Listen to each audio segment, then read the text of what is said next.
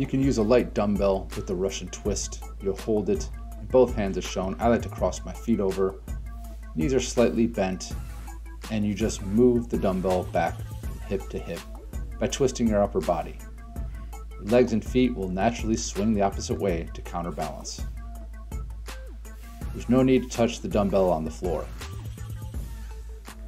Use your core strength to stop it and change directions. That's where the real work is done.